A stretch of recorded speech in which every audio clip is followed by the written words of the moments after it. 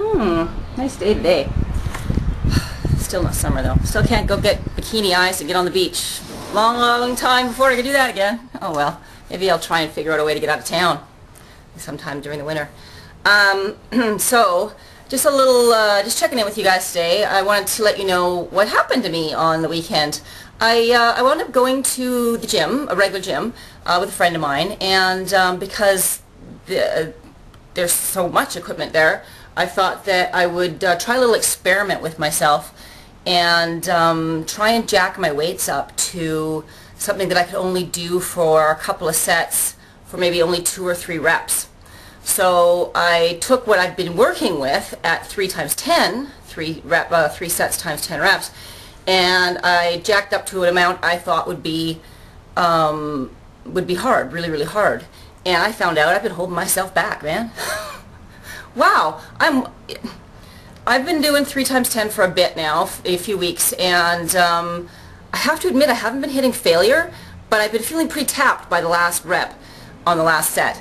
And so I thought that's sort of where I'm at, and the levels that you can jack, that you can only jack it up with equipment is like 5 whole pounds. I thought, oh, didn't even bother trying to jack my weights up because 5 pounds is a lot. I'll never do it.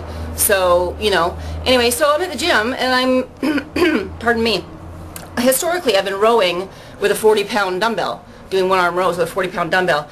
And so I thought, okay, well, I'll grab a 45. That'll be hard. That'll be hard.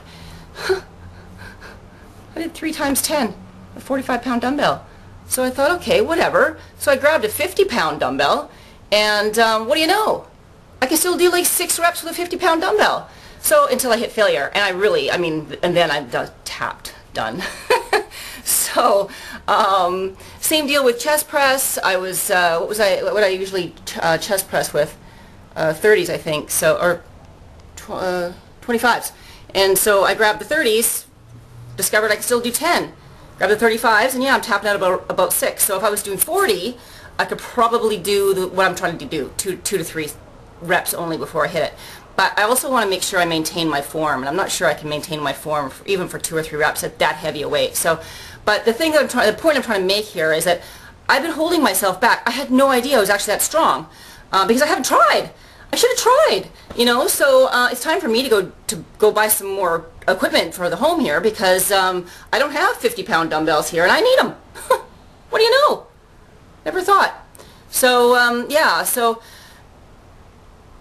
You know, when you're working out, and if you're making it 3 times 10 and you're actually getting to 10 reps on the 3rd set and you haven't actually hit failure, then you're probably also doing the same to yourself, holding yourself back and assuming you can't, you can't because you feel tapped, but you haven't hit failure, so assuming that you can't, and then so not trying because you assume.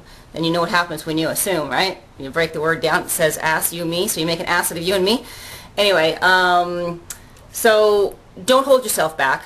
If you're getting all your reps done and you're not hitting failure, then jack it up and test yourself. Just go ahead and see. All you can do is find out you were wrong, right? Or you can find out you're right and like get a really good workout in. And let me tell you, I got some serious happening DOMs right now in my back, my chest, my shoulders from this little experiment because I hit every body part with this experiment. And yeah, ouch. Holy moly.